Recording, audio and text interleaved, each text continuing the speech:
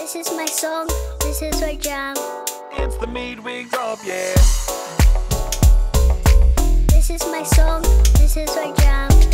Yo, what's happening? It's your host Tinto and welcome to the Feeling Station Midweek Drop. If you've listened to episode 136, you already know how hyped I am about the podcast making its way to 500,000 downloads and streams. To celebrate, everybody supporting the podcast by buying just one coffee for £3. And for more information, head over to the intro for episode 136 and make this the best year that the podcast has ever had. With that out of the way, let's get straight into the midweek drop.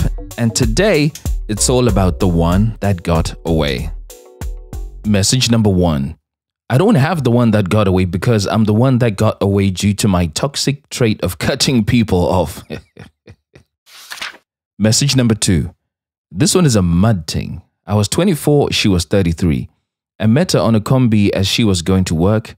I don't believe in love at first sight, but this one I had to talk to. Beautiful, dark-skinned goddess with dreadlocks, amazing body. And then in commas, this person wrote, she was Ndebele Han. I've heard stuff about Ndebele Hans. Eyes like the sun, so bright I had to look again. To confirm that I've been blinded by love, so I got her number and we started chatting away. Those days WhatsApp wasn't that popular, so we texted a lot. She worked for an NGO and she had a 2-year contract in my city. She had been through some trauma because of a heartbreak, so having someone young like me was a new experience. I must confess, I did lie about my age. I told her I was 29. I've always had a big body and a lot of facial hair. Tinto, we hung out every day and oh my gosh, the sex, mind-blowing. So we planned life together, went on dates. She was the first person I ever bought flowers for, first person I ever loved. She treated me like a king, my guy. Cooked for me, cleaned after me, made me cute lunches when I was going to work. It was my first job and we lived together for close to a year. My guy, I was blessed. Fortunately for her organization she was working for extended her contract and the condition was that she would work in the States. So obviously she agreed. I was so happy for her because she had been through the most and she deserved this big break.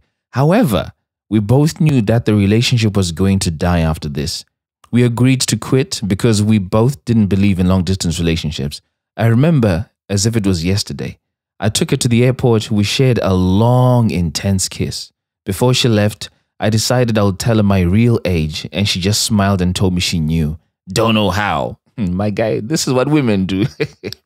I said she smiled, and that was the last time I saw or spoke to her. It's been 6 years now, and if I could have just one more day with her, I would.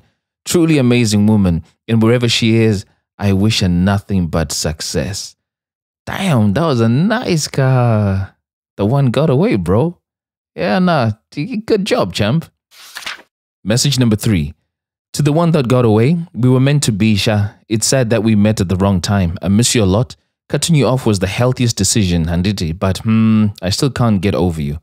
To the feelers, Vedue, it sucks when you meet your soulmate on his way out of his Rora ceremony. Yee. I failed to be the other woman, Hangu. It just wasn't enough. Mud thing. Message number 4. To the one that got away, thank you for the good times and the lessons learned. Thanks for calling it off because I wasn't for you. I wouldn't have met the love of my life. One man's trash is another man's gold. And then a laughing emoji. Message number 5. I know you'll be mine one day. It's just a matter of time. Your wife is cheating with someone I know and I see them together. A lot. I'm just not the messenger to tell you.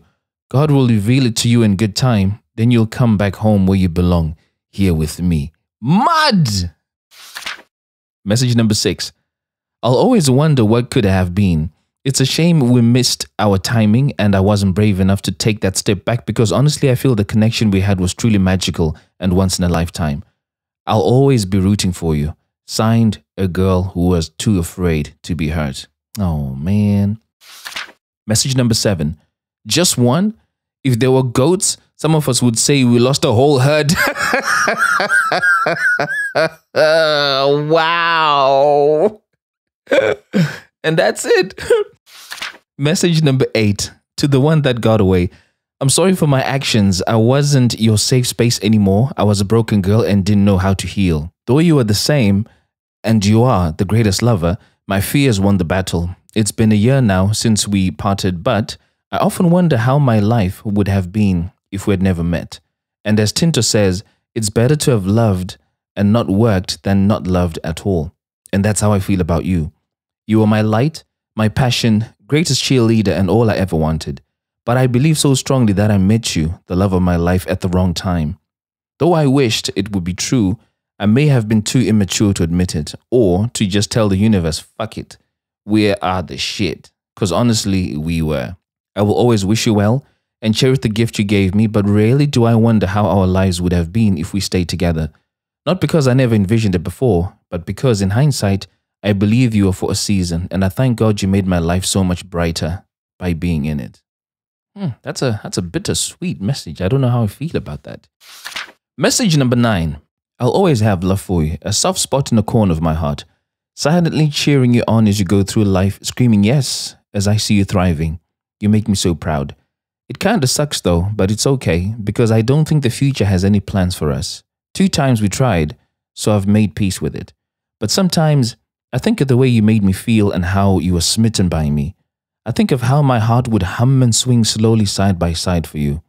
I remember my skin glowing because of you. I cherish the time we spent together.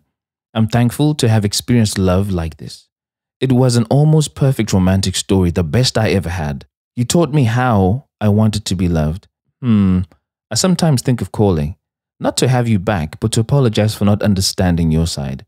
Hey, no, I don't want to ruffle any feathers. I will always be here rooting for you as you continue to win through life.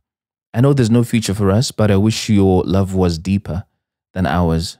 And now that I'm more grown, I wish that the love you would have for me would blossom and flourish. Message number 10. Hey, special one. I wish we met at a different time in life, a time more suited for us to work. It's a shame. I wish you would believe more in yourself and go and achieve those dreams you have. I miss you. I miss the friendship the most. I miss how intimately close we were and how grown our relationship was. I miss the moments we stole to enjoy each other too. It was bliss. It was comforting. But I know we can't be friends. No, we can't. There is too much fire.